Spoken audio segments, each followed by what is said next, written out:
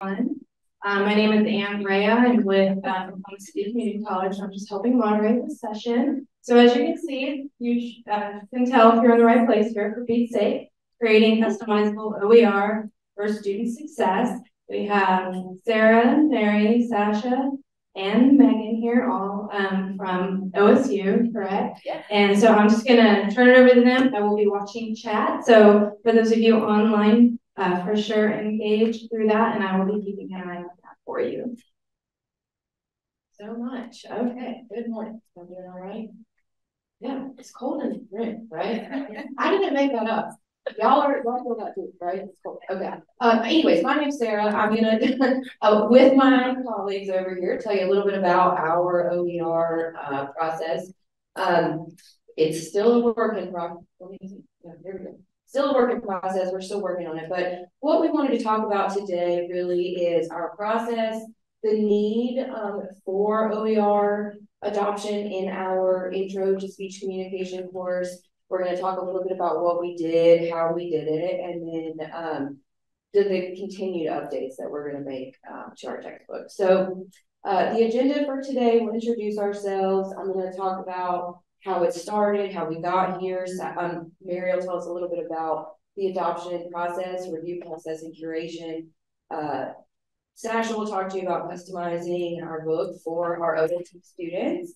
And then Megan, I'm so sorry.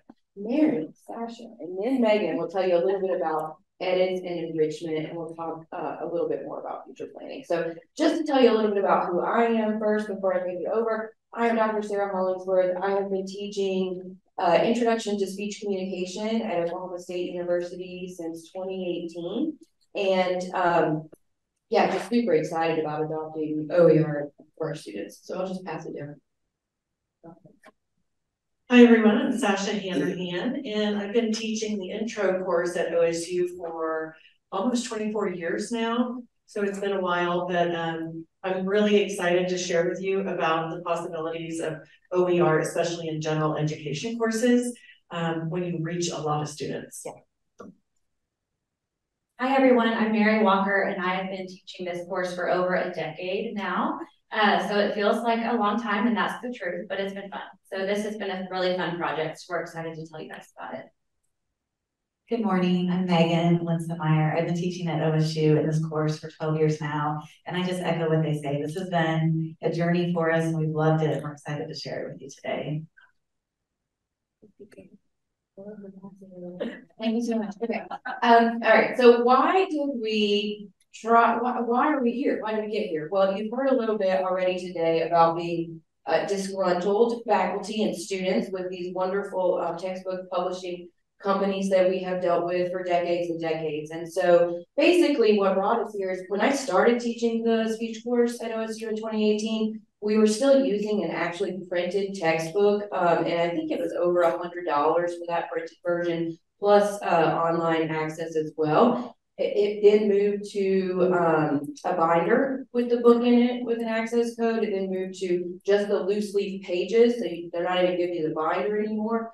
Just the pages of the book with an access code. And then finally, before we made our adoption to OER, we were having just an ebook only available to students for 4 months, not printable. I mean, maybe printable, but not printer friendly.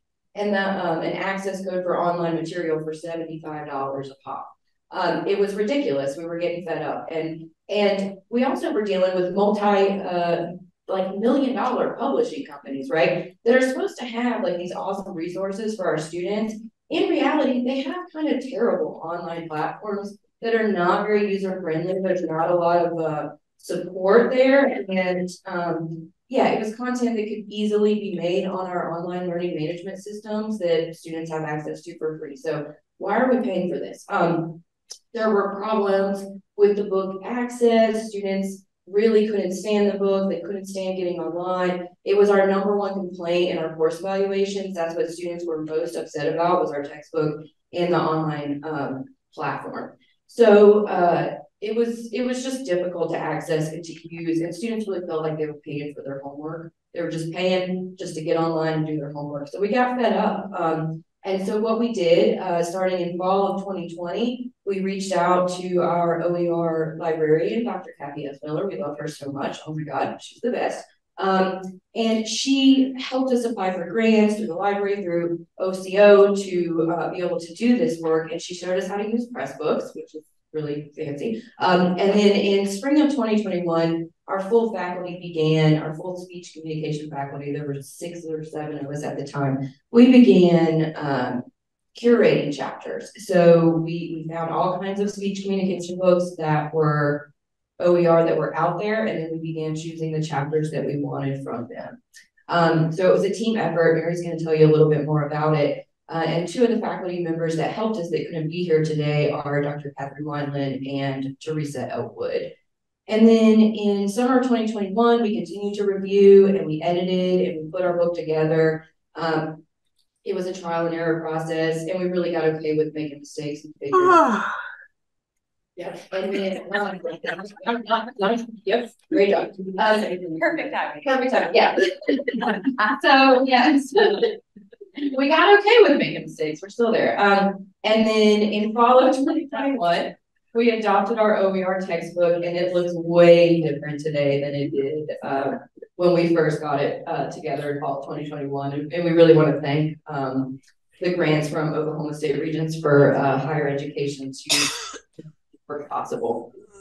Okay, so I'm going to now turn it over to Mary. She's going to tell you a little bit more about that reviewing and curating process. Okay, so this overall process took us quite a bit of time, and little did we know at that time that it was really just the tip of this giant iceberg that we are now kind of considering daily in our lives, both professionally and I would say personally, right? We're always thinking about it. But so the first step that we did was just like figuring out what texts we kind of wanted to start using. So we really started investigating what was already available out there in the OER world. And we located a few, 3 or 4 texts that we thought these all have something to offer, but none of them had everything to offer. So we really just started bringing those in. Once we decided or narrowed it down to those top 3 or 4, we then started working as the 6 of us, the 6 people that were working on it at the time. We started going through and selecting specifically the chapters or the pieces of chapters that we wanted to pull from these texts. So from that, we started, we were really communicative with each other during this process. We kept kind of a running document of here's what I like and why, here's what I think we could cut out and why. We didn't want it to be an overwhelming read for students. We already were dealing with the knowledge that students don't always want to read a ton of information. So we really wanted it to be useful, impactful, to the point, and really mimic what we wanted them to take away from the class. So we worked really hard narrowing down what we wanted, picking and choosing and putting it all together. Then Kathy helped us kind of create like our initial version of our text that we are currently using. So this was all in all about a 4-month process.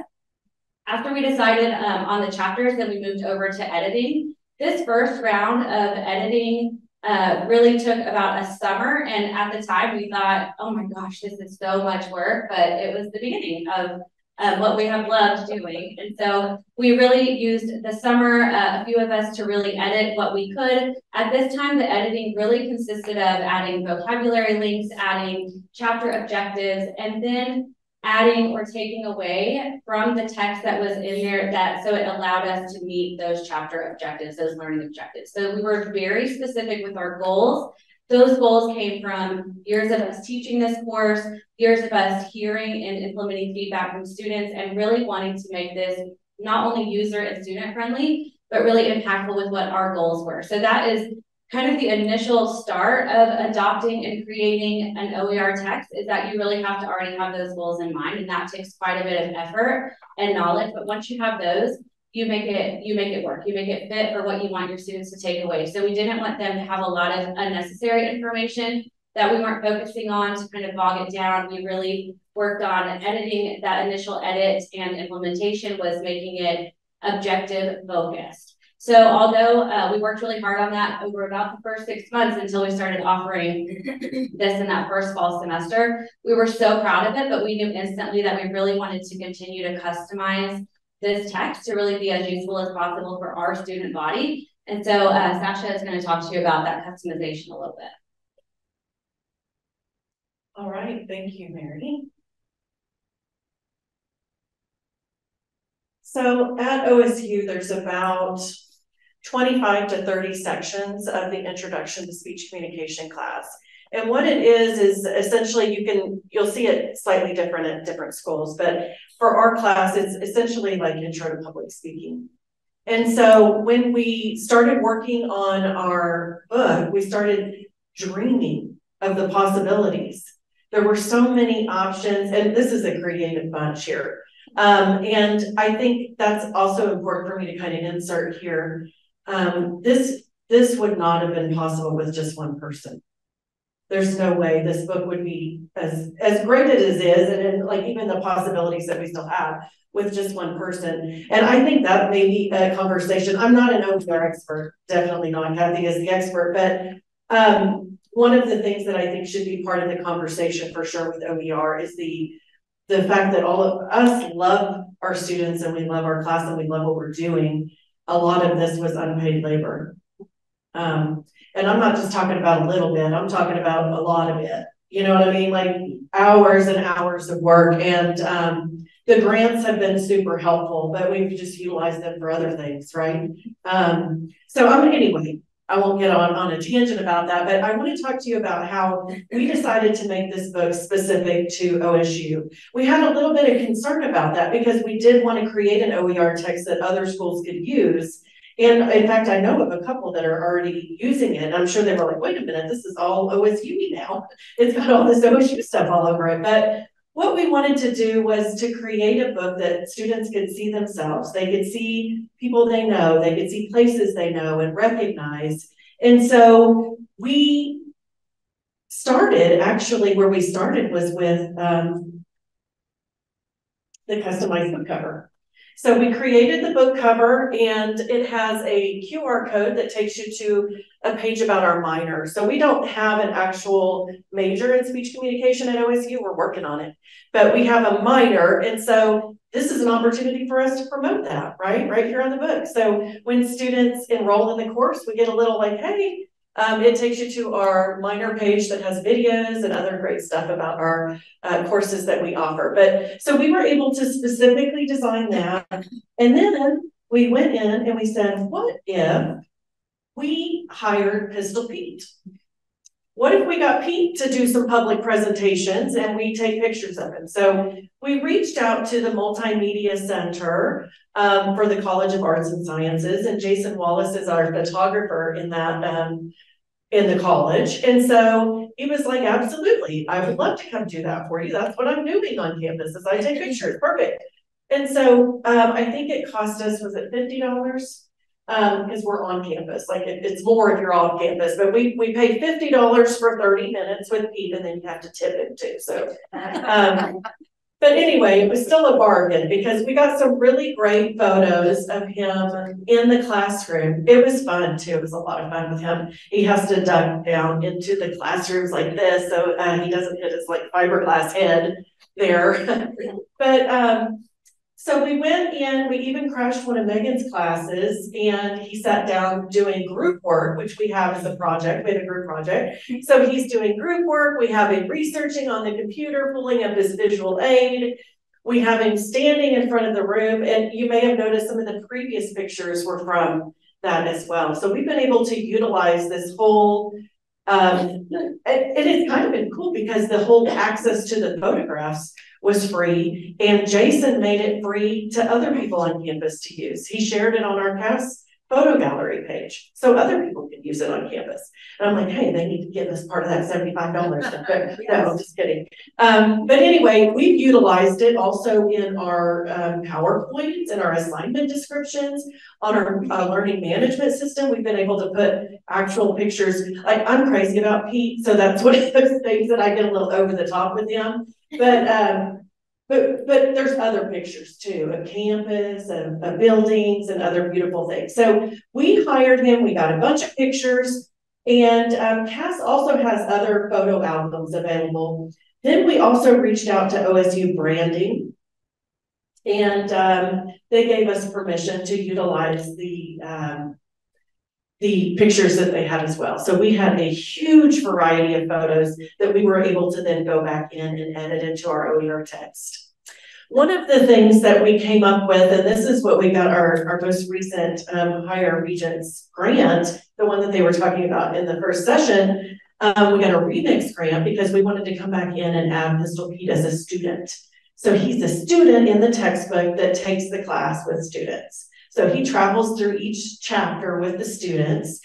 And so we have a heading, we have an image of Pete, usually appropriate to whatever he's doing. And then we have a little scenario. Sometimes it's first discussion, sometimes it's just related to the content in that chapter. But now they're traveling through the class with their mascot. And so he expresses anxiety when he has to get up in front of an audience, and he expresses stress when he's in a group project and people aren't doing what they're supposed to do. So they're getting to see some of the experience of the class through him. Now, just as an add-in here, this is new to me, and we're learning about it as well, but we utilized ChatGPT to help us create the scenarios that Pete is in. Now, we give credit to ChatGPT at the bottom of every scenario to show students if you're going to utilize it, you better be citing it, right? So, but anyway, let's just look at this first sentence or two. This is written by ChatGPT, and then I went in and edited a little bit just to make sure that it fit, because they know it, but they don't know it, And so, y'all ready to saddle up and ride alongside me? I'm Pistol Pete, the live wire mascot of Oklahoma State University, and I'm here to bring the thunder and fire the cowboy and cowgirl spirit like no other. And so we've got this fun element that students can connect with, and it encourages them to get into their reading, but also see what AI is capable of as well. So that's been really fun. We put one of those at the beginning of every chapter. And then, here's some of the photos that we had for branding and cast photography. We're talking thousands of photos that we were able to go through and look at. And one of the things that's worth mentioning here is when we did that, each of us kind of took a chapter, we updated it, put images in it or whatever. And then we were like, wait a minute, what if we reuse the same image? Oh no. So we had to go back to every chapter and make sure, and there were some, right? We had some that were in like 3 or 4 places because they were good pictures. So we didn't, and that probably wouldn't have been that big of a deal, but we wanted it to be like all of these really rich, great photos. So we went back through I can't tell you how many times we've gone back through to do this thing, and then we went back through to do this thing.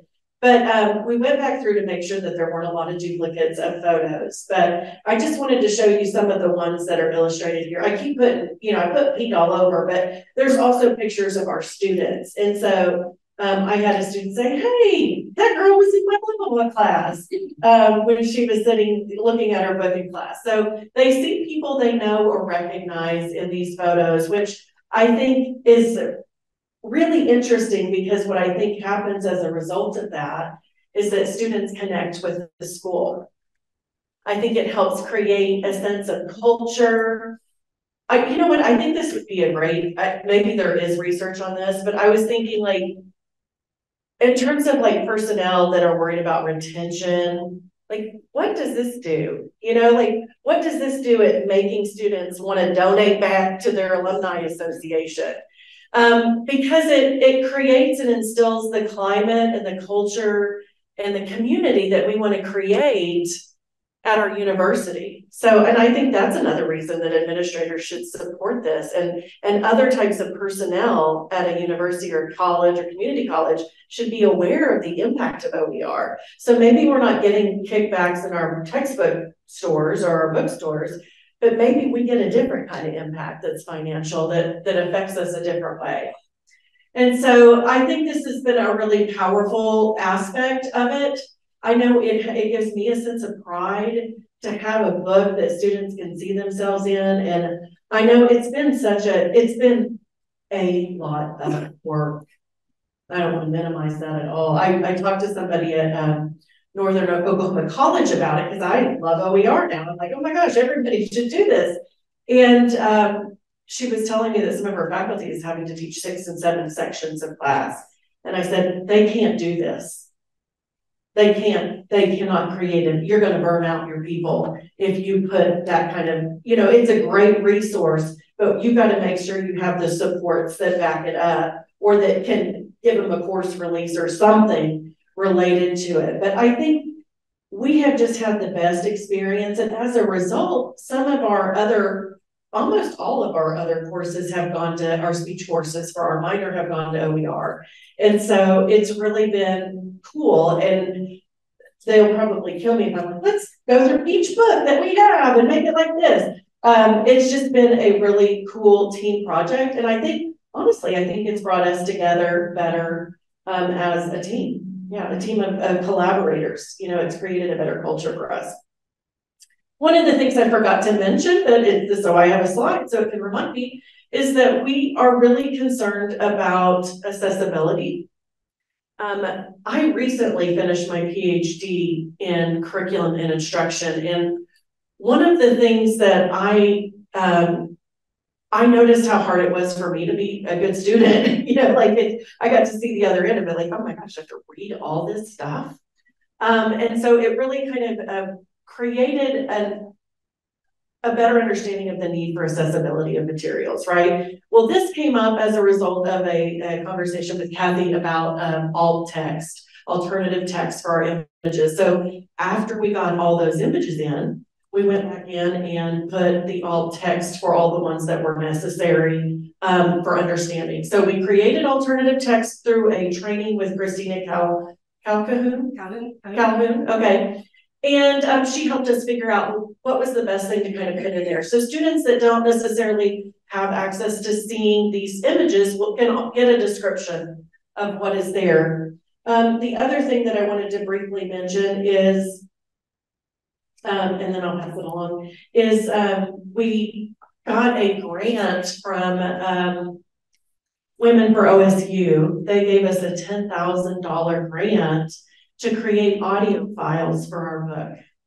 And so now, and it wasn't just us, it was also our English comp course. So now students will be able to read the book, or they can click at the bottom for the audio file and that can be read to them. As a student, I can't tell you how helpful that would have been if I'm driving my kids around in the car that I could listen to the material. I think that any way we make it more accessible, it helps me, it helps students with ADHD, any neurotypical student, atypical students, it's going to help everyone. So when we make it more accessible, it becomes a better product for everybody. Okay, I'm going to pass it on to Megan. I really just wanted to start by echoing what Sasha said, like this had to be a team project. And so if you are thinking about doing this, I would definitely encourage you to collaborate with someone, just simply because we all brought different strengths and different ideas and saw things through different lenses. Specifically, what I wanted to talk to you about is some of the additions that we made to the textbook. I'm going to skip ahead here just to show you the picture of what I'm talking about, and we'll kind of go over it. But after we taught it for our first year, we realized that we really needed to make the book more student focused as well as instructor friendly. And so for every single chapter, we went through and added discussion questions and activities. And we were very purposeful in how we did this. Obviously, our focus was on students, but we wanted to make it to where there was a variety of different mix of instruction, if you will. So some of the discussion questions they could do on their own, whether it was like a self-assessment. Some of the discussions and activities were like a pair and share, to where any instructor, whether our university or another, could use it. Like Sasha mentioned, we do a lot of collaboration within our classes, and so making sure there was some small group activities that would help them to be familiar with the information and still be able to collaborate was important. And then finally, obviously, we wanted some whole group activities. And so to echo what Sasha said, it was a lot of work. We went through just different instructors were assigned different chapters to come up with those initial discussion questions and activities. And then our second summer that we had adopted this textbook, we went through and just hashed that out together to look through how could we build on those, how could we implement it, and make sure that students were really benefiting from the information. And so I feel like of all the things that we've done, there's a lot of great things we've done, but I think this enrichment section is by far one of the nicest things we've done. It's funny, as I was pulling just a sample to show you, I realized that one of the activities on this page is an activity that they had done recently at a conference or a workshop that they hosted on campus. And so it's been activities that have been usable in a number of different ways.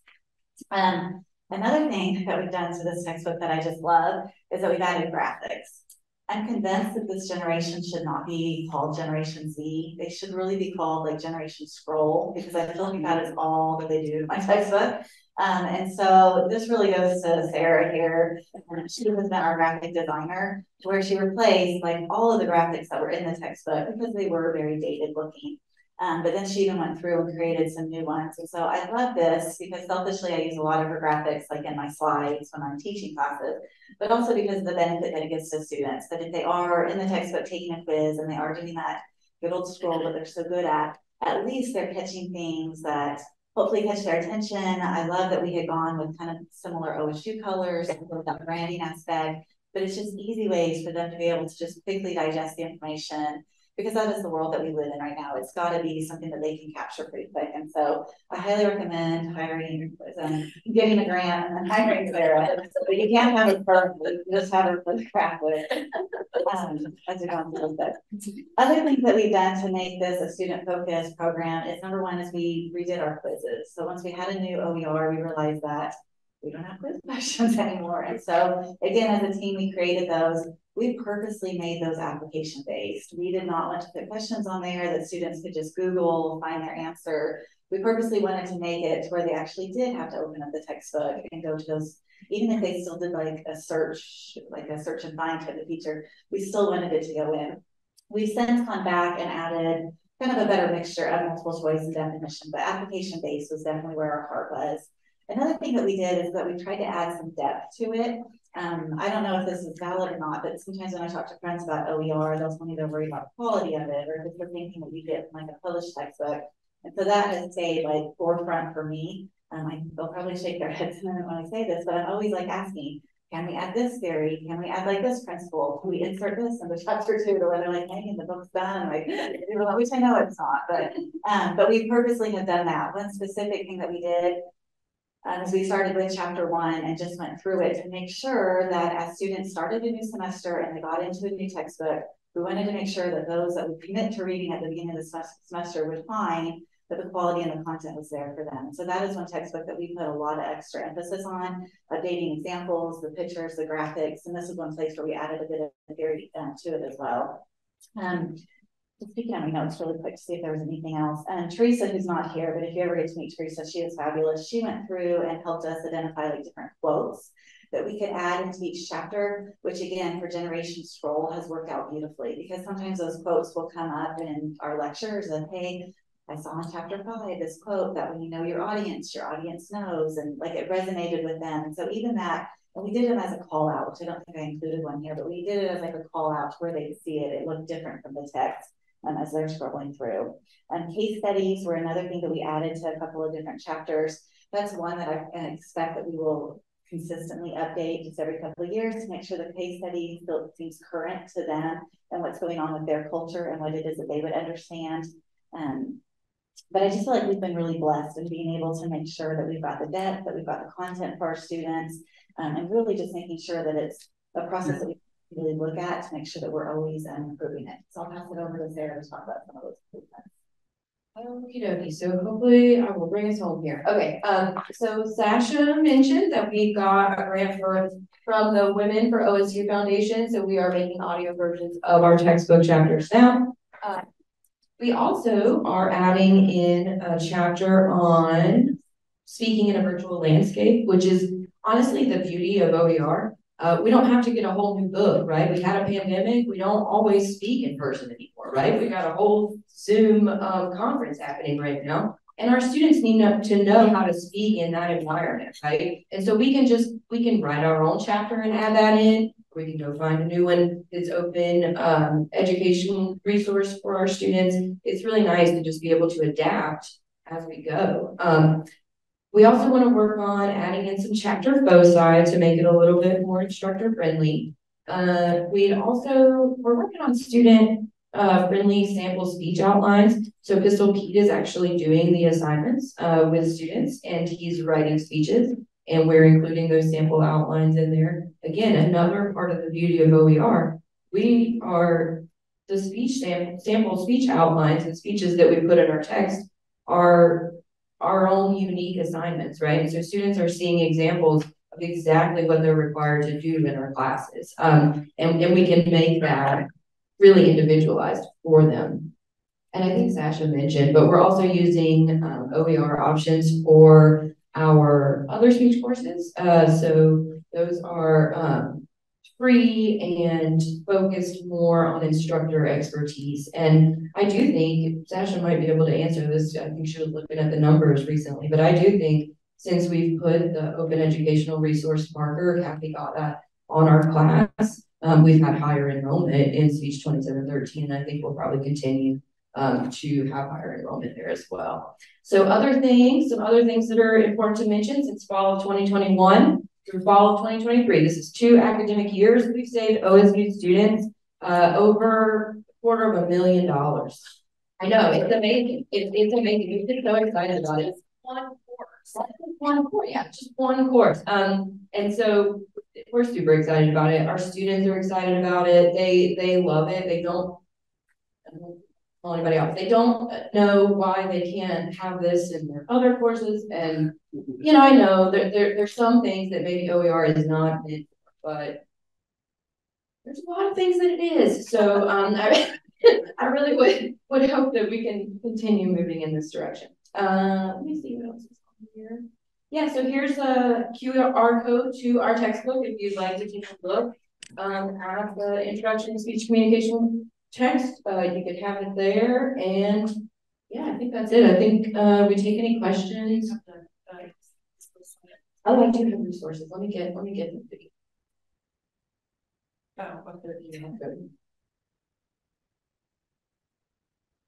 This feels like class. Something you're good. We're good. Good.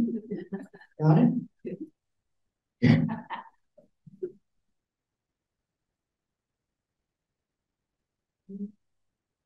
Share our slides in advance. Yeah, and we will do that. Yeah, we can do that. Okay, so final thing, just some resources for if you want to do what we've done here. Obviously the Online Consortium of Oklahoma, start there. That's a great place to find all kinds of resources. Pressbooks user guide. So Pressbooks is where our book is housed.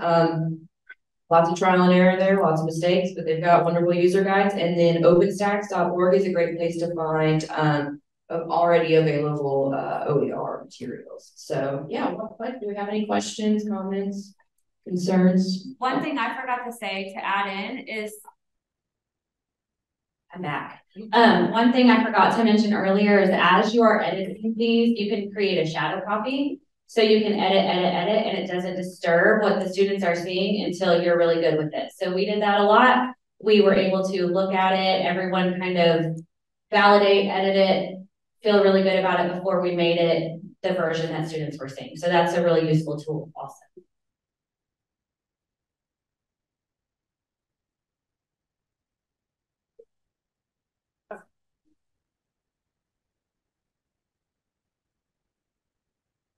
I actually have a comment and a question. So for the comment, when I was preparing a speech for this, no one told me there was going to be a room full of speech instructors. Okay. We'll give you the critiques later. No critiques. There's no critiques. No. I was wondering if the students, I know about the pictures and all, but did the students help with the content in any way? Did they indirectly? Back over the years. Yeah. Okay.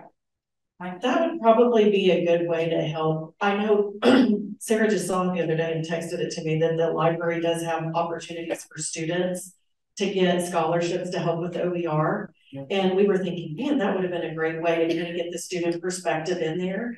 But part of public speaking is like analyzing your audience, right? Knowing who you're talking to. And so we did do a lot of like thinking about the student perspective, like what is this generation like? What are they going to connect with? But I think that would have been, and that is a possible opportunity for us to bring students into this process to help them. I mean, to help them, but also to help us make this a better product. Yeah. So I think, I'm glad you asked me that. So I think they'd be a good candidate for the Open Pedagogy certificate with OEM. Yes. Yeah, so we should follow up on that. I want to do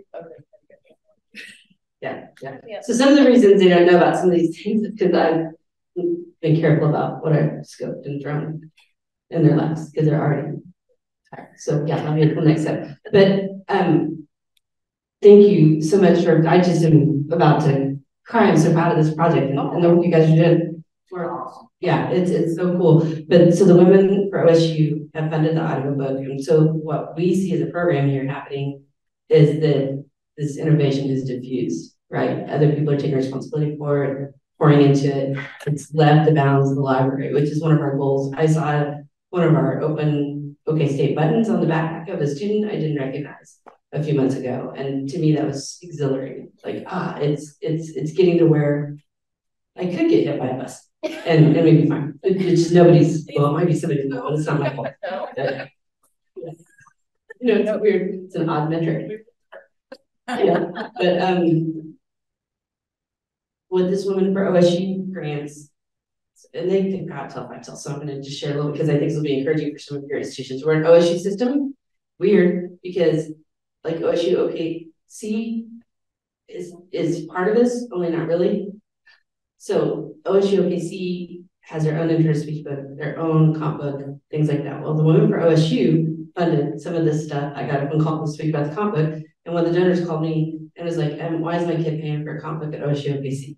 And it was an opportunity to say, well, because we, Boston. And but as a result of that conversation, OSU OKC is flipping their comp class to OER and just turned in a request for grants through the region. So that's just shares how this impacts other institutions, and then also our role of being able to share that information back to the people who are running out of gas or still very excited and know you're mattering to a place in the internet. Realize.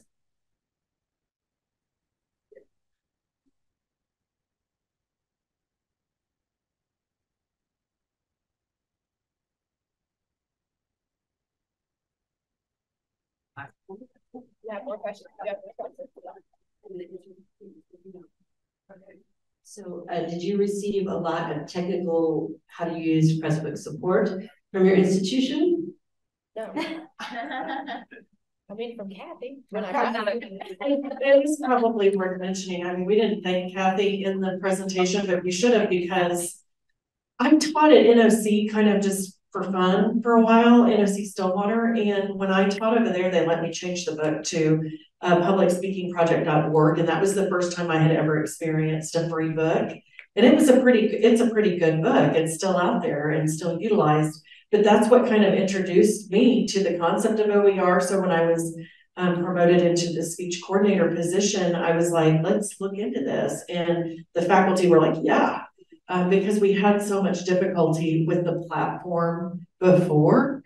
The tech support that we were having to do as educators with no tech support background for our students to deal with the publisher's website was difficult. And then students would call the hotlines for assistance, and they would say, well, your instructor didn't set your course up right.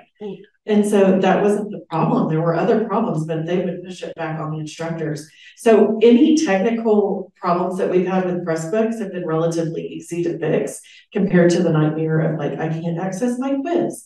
My quiz isn't available right now. Or I don't know where to click to get this. And we were in the Pacific time zone, and we had to we were having to go through training every single fall for the new platform of the publishing company that is a huge company that should have one of the best websites available, and it was not. And so that is not an issue anymore. So Pressbooks has been, there's a learning challenge, there's a learning curve there, but it's been, Sarah's pretty good about, I'm scared to do this because I'm older, but she's pretty good about, I'm just gonna click it, see what it does. And that's been, that's how you learn. And that's how we've learned Pressbooks a lot. Kathy's wonderful. She's also very, very busy. So, but she's good at getting back to us. So it helps if you have somebody that's knowledgeable about OER on your campus to help. I don't want to volunteer you to call her, but she may or may not get back to you. Yeah, but she's doing this off the side of your desk. We don't have a robust, I don't help them very much. So the curious faculty can figure it out. They haven't gotten as much digitally as they're doing something. So do you have Pressbook integrated with your LMS? No, you do not have grade. No, the answer to that is no. We just put the link in our website, we use Canvas. And so we just put the link to the book there. We put a QR code on our syllabus, and that's how they access it. The question there, to follow up, you may not have great passback, but can they access it that way? Yeah, please. Yeah, the question there was, along the same lines, not great passback, like if there's an assignment and you want the points back in your LMS or something.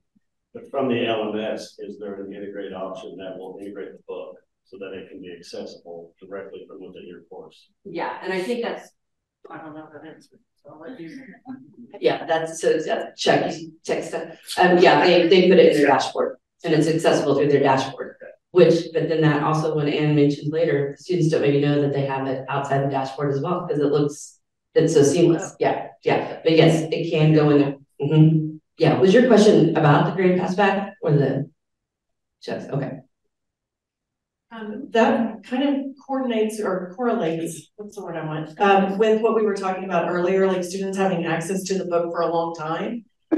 When they know there's this link, that link is always there. They can always access it. And it does come up in a Google search. If you type in 2713, which is our course number, intro to speech, it comes up in the Google response pretty quickly. That's how I get to it. Because sometimes I have it bookmarked, other times I just Google it real fast so I can get to it. All right, were there any questions online?